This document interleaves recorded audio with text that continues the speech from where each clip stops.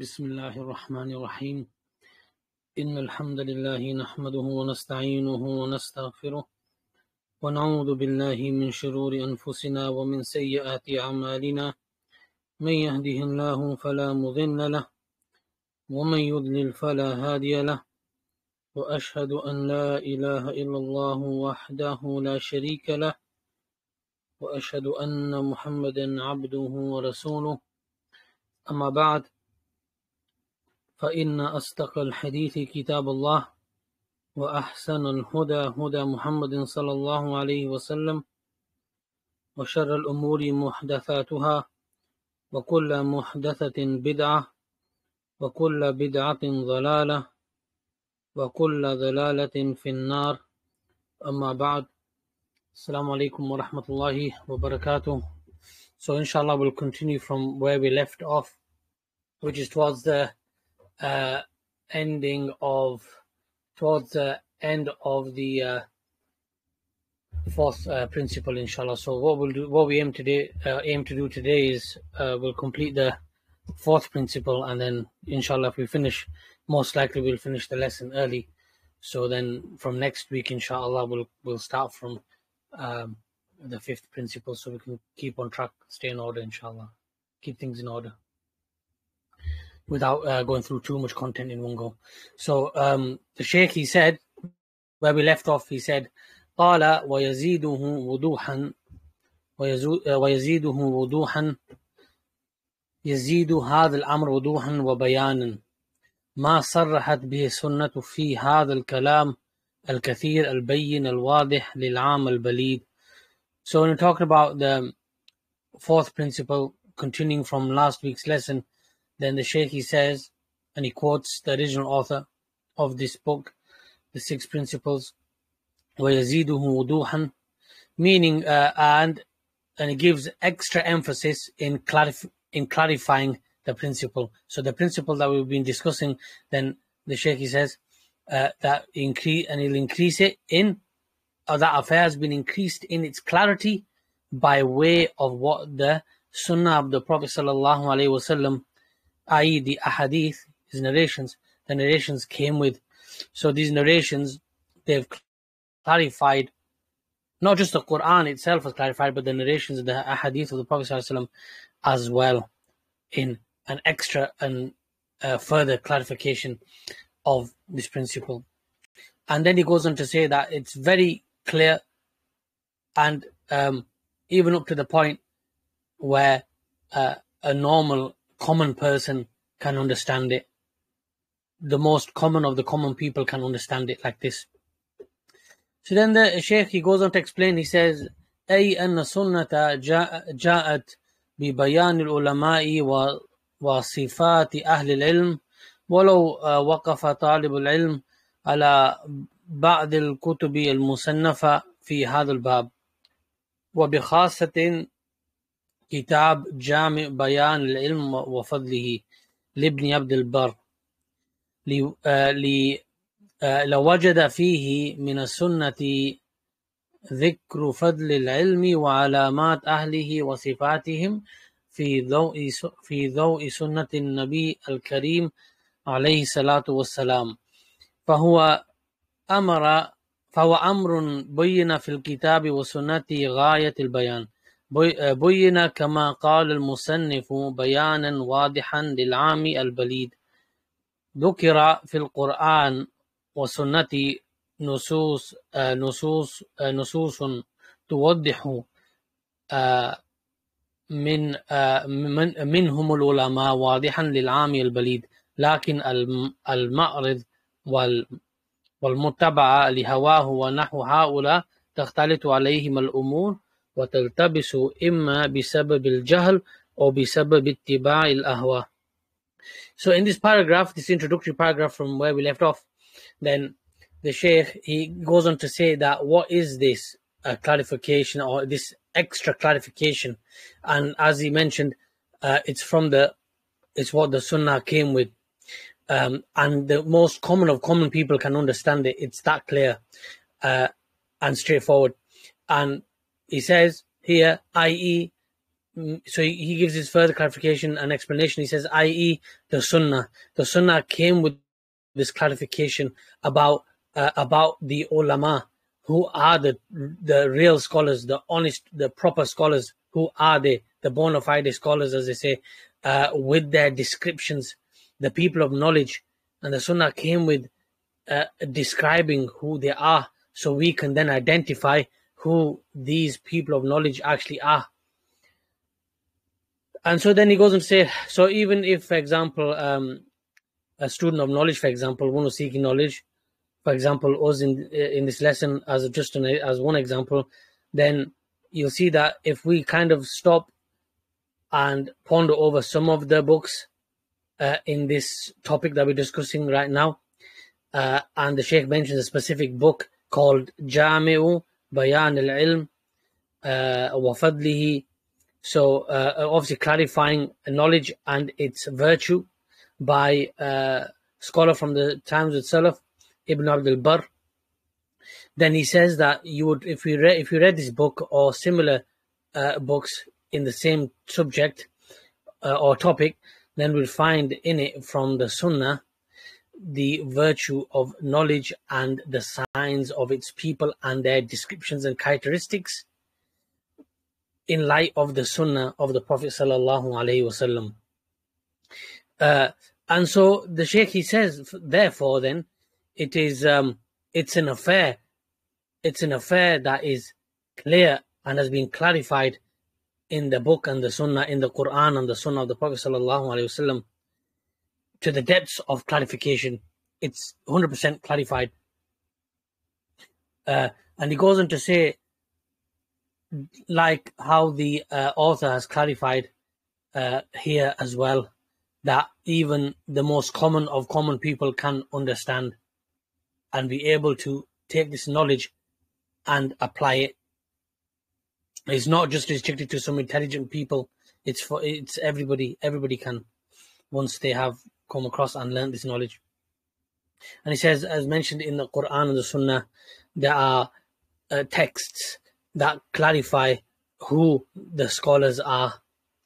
But he says, however, with all this, with having all that said and done, however, the fact is, in situations, depending on the person, if they are following their desires, or if the affairs, like in terms of the religion, have become mixed up for them, and they've been, for example, told something wrong and things have become clouded, as mentioned last week, things are not clear, then what happens is either because of their ignorance, lack of knowledge, or because of them following their desires. And if it's one of the two, if we find ourselves in this situation, then we won't be able to distinguish who the scholars are.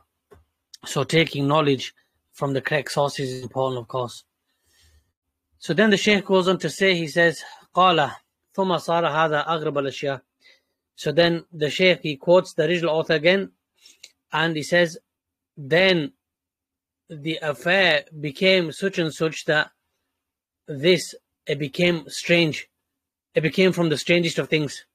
And he'll explain what he means by that. He says, صار هذا الأمر أغرب الأشياء، يعني معرفة العلماء وعلاماتهم والفقهاء وعلاماتهم. صار هذا أغرب الأشياء، يعني أمره صار غريبا بين الناس لا يكاد يعرفه إلا القلائل منهم، والأمر الغريب الذي لا يعرفه إلا القلة من الناس. لا يعرفه إلا القلة من الناس. So what does it mean by, and then the affair became from the most strangest of things? And the Shaykh explains it to us here. He says it means that with it being clear that who the scholars are, the true scholars, their characteristics, their descriptions from the Quran and the Sunnah, with all that being there, then the affair became and reached such a point where people weren't able to identify properly who the people of knowledge are, and only a few people from them were able to do this. And that's what he means by that. So then he goes on to say, وَصَارَ الْإِلْمُ وَالْفِقْهُ وَالْبِدْءُ وَالضَّلَالَاتُ. And so as a consequence then from there, then the fiqh, understanding, knowledge and understanding of the religion became religious innovation and misguidance. That's what happened.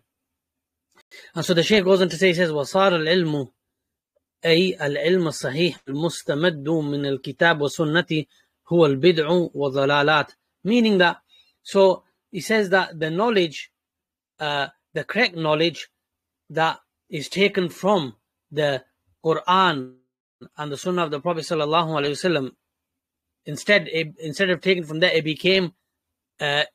became innovation and misguidance. So people got confused. They've been made to become confused. And the Shaykh goes and says, وَأَصْبَحَ فِي النَّاسِ كَثِيرٌ مِّن يُنْكِرُونَ السُّنَنَ وَيُسَمُّونَهَا بِالْبِدْعَةِ. So then the Shaykh says, and then in a lot of the people, they came to say, they started saying, and they started rejecting the sunan, right? And all the things that are sunan, and they called it bid'ah. So those things that we say, oh, look, the Prophet ﷺ said this, and we come with a hadith, and we say, for example, the Prophet prayed like this, for example, the Prophet said this, and he did this, etc., from actions and approvals, and tacit approvals, and his speech. Then people started seeing this as religious innovation. Then the Shaykh goes on to say, says, وَيُنْكِرُونَ الْعَقِيدَةَ الصَّحِيحَةَ الْمُسْتَمَدَّةَ مِنَ الْكِتَابِ وَالسُّنَّةِ وَيَصِفُونَهَا بِالضَّلَالِ. And likewise, then what they started doing was they started rejecting the correct creed and belief, which is based on the Quran and the Sunnah of the Prophet ﷺ, and they started describing it with misguidance, saying, oh, this is misguidance. And then the Shaykh says, وَيُنْكِرُونَ الْإِبَادَاتَ الثَّابِتَةَ عَنِ الرَّسُولِ عَلَيْهِ الصَّلَاةُ وَالسَّلَامُ وَيَصِفُونَهَا بِالْبَاطِلِ. Then they also started to say and started to reject all the affirmed types of worship that was affirmed and confirmed on the Prophet ﷺ, on the authority of the Prophet ﷺ, and they said, and they started describing it as falsehood. So the Shaykh, he says, هذا معنى قوله رحمه الله وصار العلم والفقه هو البدع والضلالات. And the Shaykh says this is what the original author meant when he said that knowledge and understanding and fiqh in the deen became known as a religious innovation and misguidance. And so the Shaykh says, أي أن هؤلاء أصبحوا يصفون العلم الصحيح والفقه الصحيح بأنه بدعة وضلالة. وما هو العلم؟ العلم هو البدع التي يمارسونها ما أنزل الله تبارك وتعالى من سلطان. And then he further clarifies for us, and he says that these people, or those people, they start describing knowledge, the correct knowledge and understanding of the deen, with saying that, oh, it's bid'ah, it's a religious innovation and misguidance. And then the Shaykh asks a question. He says, so what is ilm? What is knowledge? And to these people, knowledge was religious innovation, and which they practiced, that which Allah has not sent down, and not given anybody authority to do that. So we can see that things have become the opposite. So then the Shaykh, he continues, he says, وخيار ما عندهم يعني أفضل شيء عند هؤلاء لبس الحق بالباطل ولبس الحق بالباطل هذا أمر لا خير فيه. So then the Shaykh, he goes on to say, and that was what's with them, or the best thing that's with them, or what they see as the best thing for them in terms of knowledge and what they do. Then what's happened is that knowledge or the truth has been mixed with falsehood, and the matters have become confused. And so the Shaykh says, yes, he says, وَلَبِسَ الْحَقِّ بِالْبَاطِلِ هَذَا أَمْرٌ لَا خَيْرَ فِيهِ. And he says that like this, then when truth becomes mixed with falsehood, then there's no good in it at all. And he says, أي خيرية في أن يلبس الحق بالباطل وتخلط على الناس تخلط على الناس أمور وتغيب عنهم الحقيقة الناصعة المأخوذة من الكتاب والسنة. So when they start, these so-called scholars of misguidance then, or the people of misguidance, they start teaching, mixing truth with falsehood and leading the people away from the Quran and the Sunnah. And this is what the Shaykh is saying here. And then he goes on to say, فَإِذَا كَانَ هَذَا خِيَارٌ مَا عِنْدَهُمْ لَبِسَ الْحَقَّ بِالْبَاطِلِ فَمَعْنَى ذَلِكَ أَنَّ هَؤُلَاءِ فِي ضِيَاءٍ تَامٍ وَإِعْرَاضٍ تَامٍ عَنْ كِتَابِ اللَّهِ عَزَّ وَجَلَّ وَسُنَّةِ رَسُولِهِ صَلَوَاتُ اللَّهِ وَسَلَامُهُ عَلَيْهِ.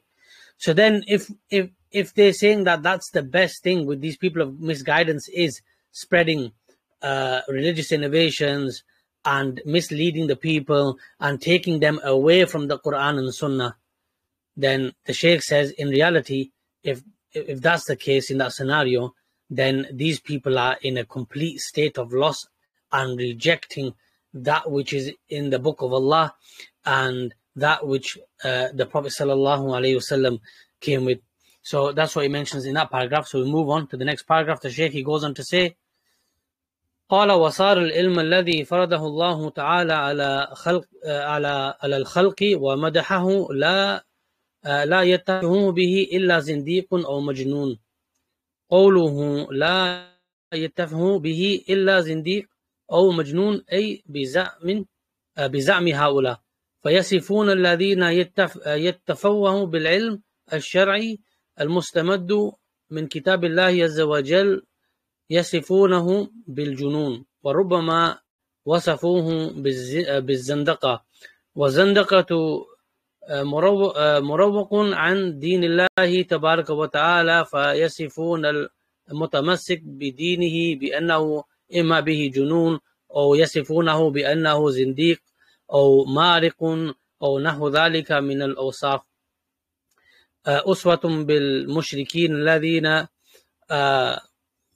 وصفوا النبي عليه الصلاة والسلام بالساحر والكاهن والمجنون والمفتري إلى غير ذلك من الأوصاف التي لقبوه بها، ولقب بنظائرها أتباع المتمسكين بهديه السائرين على نهجه صلوات الله وسلامه عليه. So then the Shaykh in this paragraph, he goes on to say to us that what's happened is that the knowledge that Allah has made obligatory for us to learn and to act upon and follow, and that's praised, that then the person who actually follows the Quran and the Sunnah as he should be doing as a Muslim, then these people, they start calling them names.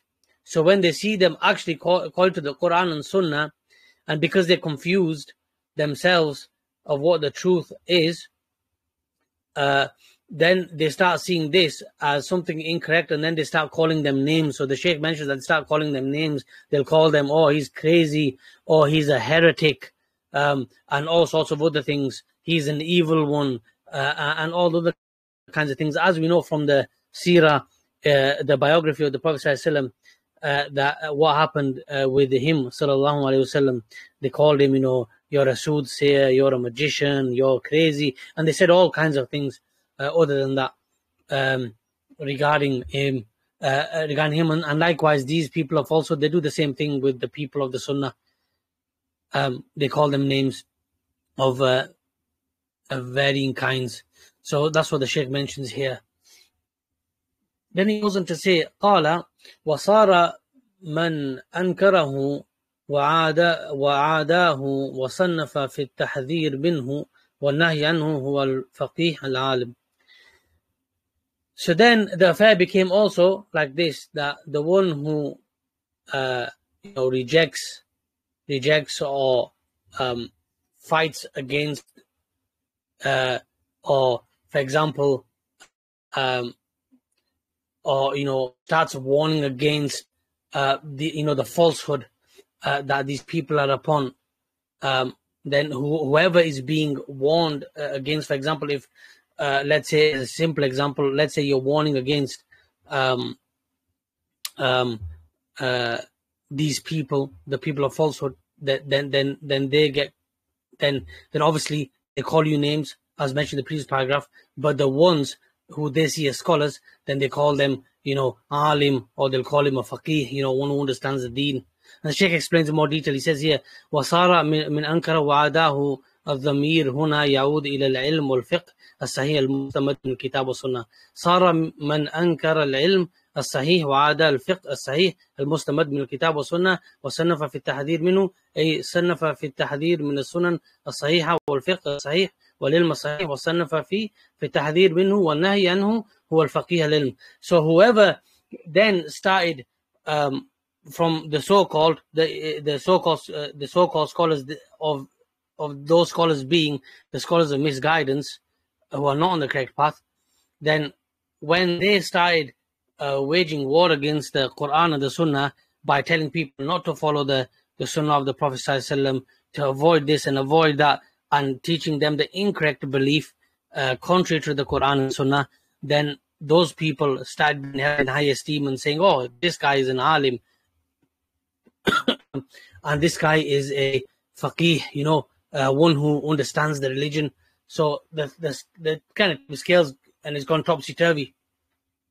So this is the affair that the Shaykh mentions that's become of the people and a lot of the people. So then the Shaykh, he goes on to say, وصنف في التحذير منه والنهي عنه هو الفقيه العالم وهذا موجود تصنيف كتب أو تصنيف كتبي في رد السنن والإشادة البدع وإحياء الضلالات ويوصف أصحابها بالعلماء أو أصحابها بالعلماء ويلقبون بالفقهاء وربما قيل في حقه إمام وربما قيل إمام الأئمة من قبل أتباعه من الغوغاء والجهال وهو ليس عنده إلا نشر الخرافة إما نشر القبورية والتعلق بالقبور والكذب على رسول الله عليه الصلاة والسلام أو نشر الأحاديث الواهية الضعيفة أو تحريف الآيات عن معانيها أو حكاية القصص وذكر الرؤى والمنامات ويكون الكتاب كله مبنيا على هذا الأمر ولا ترى فيه. So then the Shaykh goes on to say, he says, and this is present in the time of writing. So, obviously within our lifetimes as well, that books have been authored that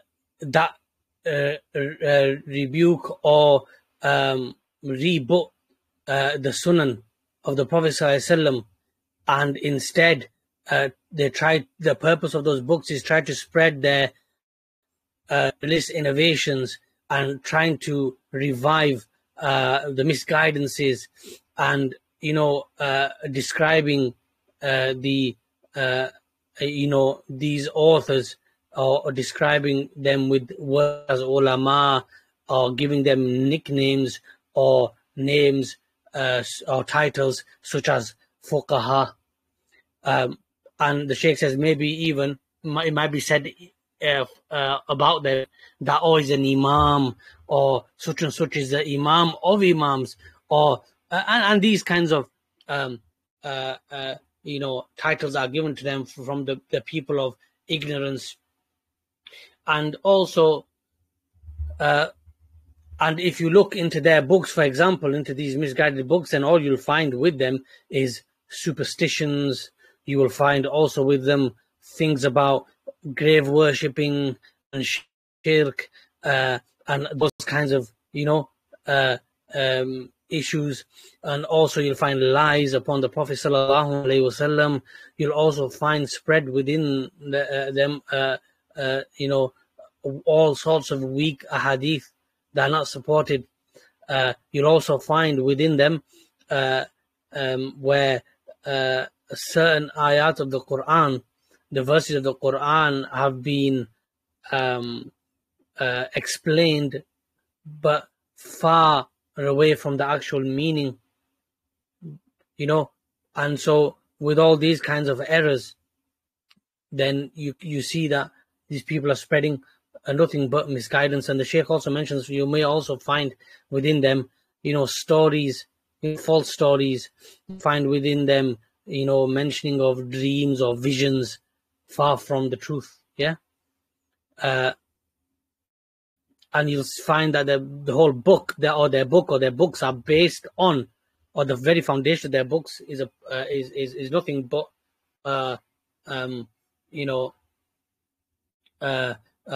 is full of khurafat and superstitions and all kinds of misguidance. Then the Shaykh mentions here where we've highlighted the text in green. It mentions, says, La'natullahi ala al-Yahud wal Nasara ittakhadhu qubur anbiya'ihim masajid. Inna شرار الخلق عند الله الذين يتخذون القبور مساجد. هذه الأحاديث الصحيحة لا ترى إما آية يحرفونها عن معناها ويصرفونها عن مدلولها، مثل استشهاد هؤلاء وكل من كتب من كتب منهم في هذا الباب بقول الله تعالى قال الذين غلبوا على أمرهم لنتخذن عليهم مسجدا. سورة القاف verse 21. وهذا أمر حكاه الله عز وجل عن أهل الغلبة وهم كفار، كما يدل على ذلك سياق الآيات في سورة الكهف، فسيستدلون به لفعل هؤلاء ويتركون ما قال النبي صلى الله عليه وسلم قبل أن يموت بلحظات لعنة الله على اليهود والنصارى اتخذوا قبور أنبيائهم مساجد. Just stop there for a second. So then the Shaykh, he goes on to say, he quotes a part of the hadith from Prophet ﷺ, hadith of the Prophet ﷺ, where he said that the curse of Allah be upon the Jews and the Christians. They took the graves of their prophets as places of prostration and worship. Also, inna shirar al-khalq indallah alladhina yattakhiduna al-qubur masajid. The most evil of creation with Allah Jalla wa'ala are those who take their graves as places of prostration. These are Sahih hadith of the Prophet ﷺ, and Shaykh mentions that here as well.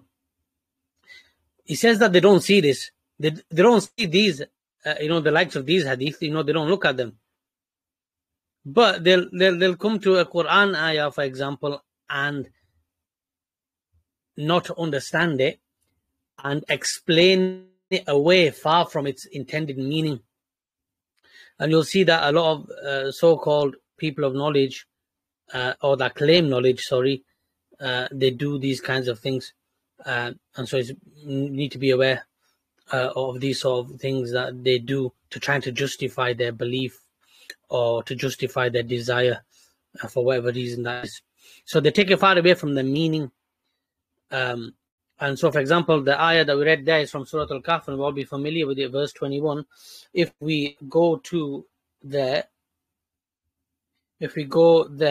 now, inshallah, we will have a look. So, verse 21. We'll also read verse 20 shortly as well. You can see at the bottom. So, we will read that as well, inshallah. As we made their case known to the people that they might know that the promise of Allah is true and that there can be no doubt about the hour. Remember when they, the people of the city, disputed among themselves about their case. They said, construct a building over them, their Lord knows best about them. Then those who won their point said, most probably the disbelievers, we verily shall build a place of worship over them. So clearly, as we can see, this is to do with those disbelievers. This is not an evidence to be used to then say, oh yeah, we can, make shrines over the dead people and worship there. And also, it's not clearly, as we can see even in the English language, when we've read this, it's clear to any right-minded person with following no desire, that you can see that it's clear, what the meaning is here and who is it about, So then the Shaykh goes on to say, he says that this is about the people of Ghalaba. So in what Allah mentioned here in this ayah, verse 21, and he says that the people follow this and they take it away from its correct meaning and they try to use this as evidence, of course incorrectly, and they misplace this. to justify their beliefs. And also it says they leave off what the Prophet ﷺ said, like these two ahadith, just two, there's many more, but these two ahadith here, they leave that and they they don't consider it. But the Prophet ﷺ said about that, it's clear. So when we put this and that together, we can see what was intended here. But they leave off, the Shaykh saying that they're leaving off these, the likes of these ahadith. And the Shaykh mentions when the Prophet ﷺ was in his last moments of life, when death was approaching, and he only had the few moments remaining, then he said this. He said, may the curse of Allah be upon the Jews and the Christians. They took the graves of their prophets as places of prostration, masajid. So then the Shaykh goes on to say, he says, وَلَا يَصِحُّ أن نقول هذا شرع من قبلنا وشرع من قبلنا جاء بنسخه لا يصح أن نقول هذا الكلام. لماذا؟ لأنه لو كان شرع لمن قبلنا أيصح أن يقول عليه الصلاة والسلام لعنة الله على اليهود والنصارى اتخذوا قبور أنبيائهم مساجد. So this is another important point that the Shaykh mentions. He also says that we can't say the things like, it was about the people before us, like it was revealed, this ayah was revealed about the people before us, like the Christians or the Jews. It says that we can't say that. Why? And that, why? Because the Shaykh mentions here, we can't say things like this. He says, why? He says, because if that was the legislation that Allah sent down to them, the ones who came before us, like the Jews and the Christians, then would it be correct for the Prophet ﷺ then to say, may the curse of Allah be upon the Jews and the Christians? They took their graves, or they took the graves of their prophets as places of worship. Would that make sense? It doesn't make. It's just not possible to say that when you look at it properly, because if Allah had sent the law down and that was a law for them, then can you then ask to Allah to curse them when Allah had sent that law down? So it's not possible to say that, and we can understand it from here anyway, that it was the disbelievers, that took they disbelieved, because it's disbelief. This isn't what Allah was sent down, because it goes against that universal principle with Allah subhanahu wa ta'ala. Is to do with tawheed, so it's always tawheed. The deen of Allah has always been Islam. What does that mean? Meaning that it's the deen of tawheed, where we single out worship, and the deen of Allah is singling him out in all forms of worship for him alone, right? So then when you look at it like this properly, they can't use that. It cannot be used as evidence, So then the Shaykh goes on to say, he says, هذا لا يقال فاتخاذ القبور ليس شرعا لمن قبلنا بل هو باطل في أديان جميع الأنبياء.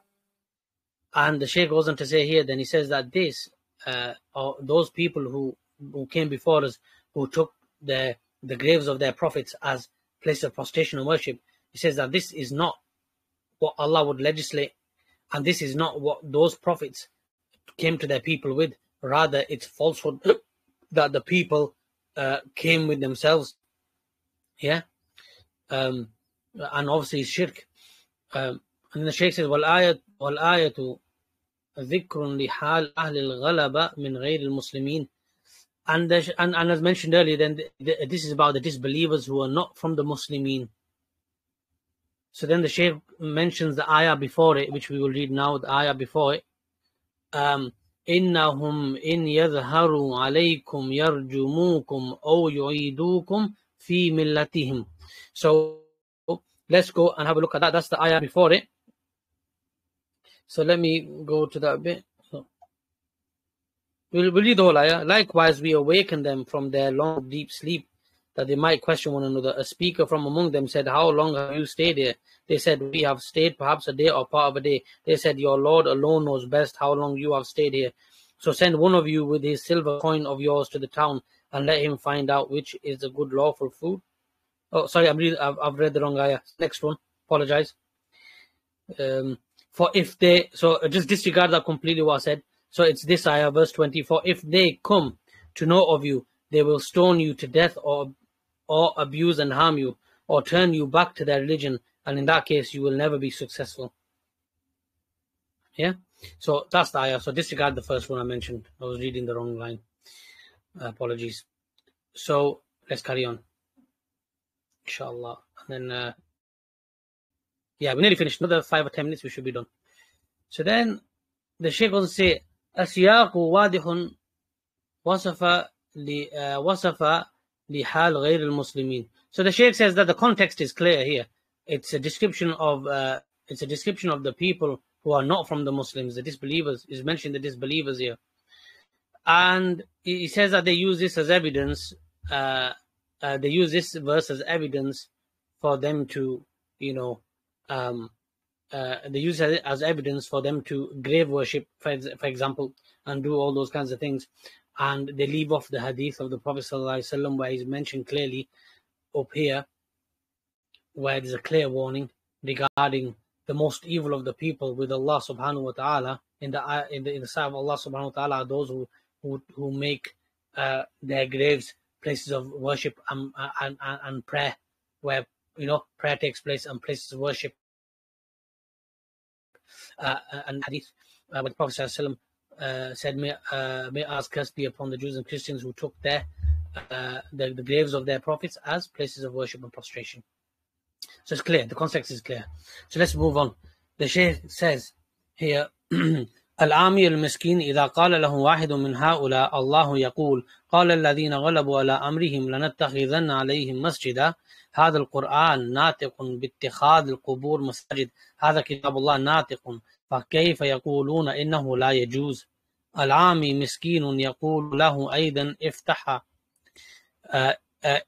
افتح سورة الكهف ويريه الآية في سورة يقول كيف يقال إنه هذا حرم أو حرام؟ العامي ما يدري ثم يردف هذه الآية التي حرف معناها بحديث يورده للعوام أن الرسول صلى الله عليه وسلم وما قال من اعتقد في حجر نفع مثلا أو أشياء من هذا القبيل يكذبونها ويفترونها ثم يردف ذلك بقصص قصة فلان وقصة فلان ثم تجمع في كتاب ويعد علما ويعد مؤلفه عالم فقيه وهو كله كذب على الله وكذب على رسوله صلى الله عليه وسلم وقول على الله بلا علم وتلفيق وتزوير وكتم للحق ولبس للحق بالباطل وخلط للأمور ويسمى الكتاب كتاب علم ويسمى مؤلفه عالم فقيه أو مؤلفه عالم فقيه والذين يكتبون من جمرة هذا الرجل العوام الجهال ويغترون ويقعون في أنواع من الباطل. هذا مثال. قل في جميع أبواب الدين مثل هذا عندما يتصدر للناس دعاة الباطل ودعاة الضلال فيفسدون في الناس بمثل هذه الطريقة. فالمؤلف رحمه الله وضع هذا الأصل نصحا للناس حتى لا يختلط على عوام المسلمين وعلى المبتدئين وطلبة العلم لا تختلط عليهم الأمور ويعرفون حقيقة الأمر. So then the Shaykh, he goes into saying this long paragraph that he says that the general person, if he said to him from one of them, if he said to them, Allah says, the ayah that we mentioned, قال الذين غلبوا على أمرهم لنتخذن عليهم مسجدا, and if we go back ayah just to refresh ourselves, if we've forgotten, then let's go there. Let's read that. So then it says, when they, the people of the city, disputed among themselves about their case, they said, construct a building over them, their Lord knows best about them. Then those who won their point said, most probably the disbelievers, we verily shall build a place of worship over them. Regarding this ayah, if we said that to him, he'll say, this is the Quran, this is the Quran, being pronounced, it's being spoken here. And the Quran is saying, taking the graves as places of prostration. They'll say, for example, the general person will say, "Oh, this is the Book of Allah," being mentioned here, or so how are they saying it is not permissible? So they'll come like this because they didn't understand it. And then for example, the general person, he'll say, for example, if we said to him also, open Surah Al-Kahf, and it'll be shown to him the ayah, this ayah in the surah, and he'll say, how can it be said that this is haram? And the Shaykh says, why? Because the army, the general people from the Awam, they don't know. And then what'll happen is they'll come with the ayah that has been explained in a completely the wrong way, been taken completely out of context, and then they'll they get confused and they don't understand the meaning. And also in terms of the hadith as well, like they'll come with the hadiths, fabricated or weak hadith, such as, for example, whoever believes in a stone, it benefits him. Things like this. They come with these things that we clearly know that contradict our creed, and they'll come with the likes of these things, and of course, lies. They'll come with lies, and other than that, they'll come with stories. A story of this, such and such a person, story of another person, and they'll gather all of this together and put it into a book, and they'll consider, this will be put in a book, and the author will be considered a scholar, a faqih, one who has understanding the deen, and all is full of his lies, and made up things in there, and superstitions and stories and likes of that. And truth will be mixed with falsehood, and the affairs will become mixed, and people will find it hard to know what the truth actually is, and they'll be misguided by way of that. And the ignorant ones, they don't know, and they just take it and believe it, and then they spread it as well, and they'll be tricked like this, in this way and shape and form. And then the Shaykh goes on to say that there'll be, people come and this will be presented to them, and the callers to misguidance will corrupt the people by way of this method, for example. And the Shaykh says that the author of this book we're reading from, that's why he placed this foundation, an important principle for advice, as an advice to the people up until the affairs do not become mixed for them, and that the Muslims are clear on what is required of them, and also for the beginners and the students of knowledge, the seekers of knowledge, and so that the affairs do not become mixed, and that in order for them, in purpose, and in order for them to know the truth and what the true affairs are. Yeah. So then the Shaykh will say, قال رحمه الله تعالى الأصل الخامس. So this is the fifth principle that we've reached. So we'll stop there, inshallah, and we'll continue next week from the fifth principle. So I think it's a good time now. We've reached nearly 45 minutes, inshallah. We'll continue and fresh start from the fifth principle next week, بإذن الله تعالى. سبحانك اللهم وبحمدك أشهد أن لا إله إلا أنت واستغفرك وأتوب إليك. السلام عليكم ورحمة الله وبركاته.